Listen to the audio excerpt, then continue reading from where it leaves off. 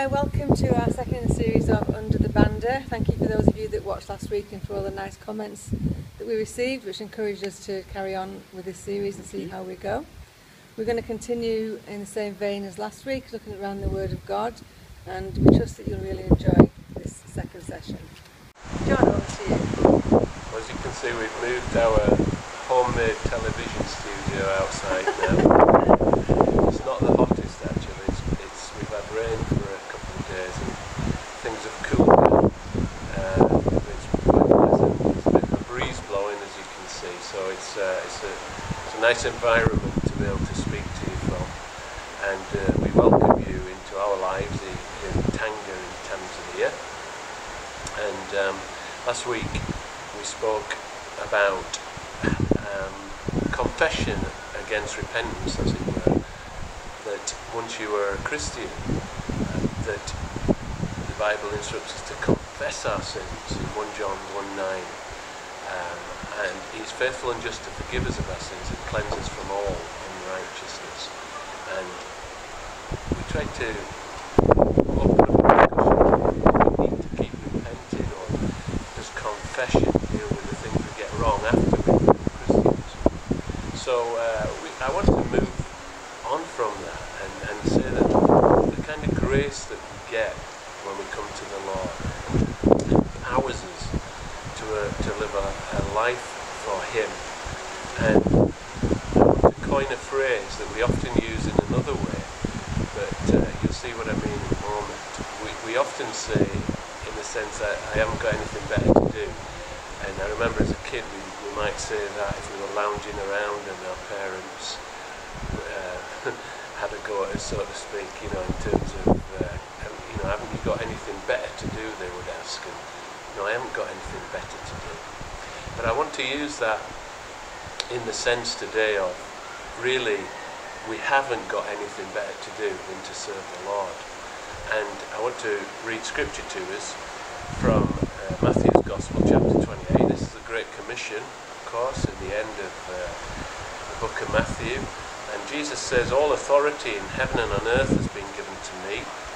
Therefore go and make disciples of all nations, baptizing them in the name of the Father, and of the Son, and of the Holy Spirit, and teaching them to obey everything I have commanded you. And surely I am with you always to the very end of the age." We've noticed over the years that when that's quoted from memory, as it often is, the Great Commission, then there's a part that's omitted. And the part that's omitted is teaching them to obey everything I've commanded you. And we boiled that down to three things really over the years in our lives of ministry, and that's the things that Jesus verbally commanded us to love the Lord your God with all your heart, soul, mind, and strength, to love your neighbour as yourself, and to love one another as I have loved you, He commanded the church. Those three things fulfill the law of the prophets. Jesus said all the law of the prophets hang on these things.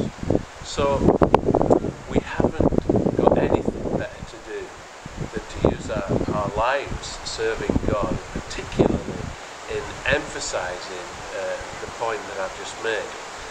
Over the years, in 1987 Debbie and I went to Bible college, so in a sense we've been serving God since that time.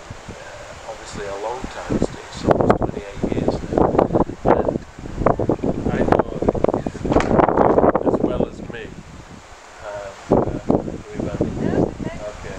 have thought we can't go on, we can't overcome this, or we're tired, or we're worn out. Is it time to even leave the ministry? That's happened to us, hasn't it? Many times. I think that's been the thoughts of any pastor's life or pastor's wife's life, that it must be tough, it's got to be difficult, we've got to be lonely as a pastor's wife, and it must be really hard, and it is hard. And I think that after 28 years we've come to the conclusion that God never intended it to be that way, and it shouldn't be that way. And it should be that this is the best thing that you could ever do with your life, and that there isn't anything better that you could be doing than being in ministry. But I think for many pastors and families,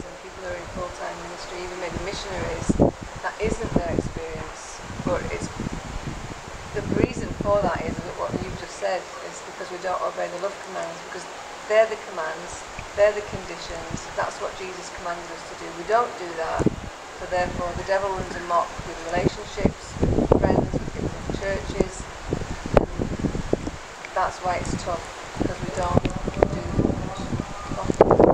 So you're saying that we haven't applied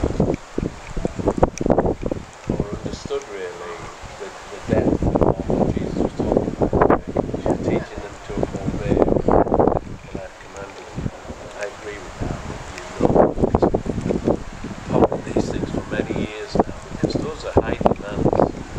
Teaching people to love God with all of their hearts, teaching people to love their neighbour, and teaching the church to love one another at the level that Jesus commands, which is as much as He has loved us, is really the criteria that's needed. And we feel that has not been emphasised enough. And as we've applied that to our lives, we've still made a lot of mistakes and got things wrong, but we've also found much more pleasure in serving God, haven't we? And in trying to help people to their lives. Really. You can probably tell it's absolutely pouring down right now. So I think we'll sign off. Our first attempt at an outside studio has just ended. When we've got the Banda, it won't be like this. But for now, we need to go. Yeah. Okay, from a rainy Tanzania, we will speak to you shortly. God bless you. Bye.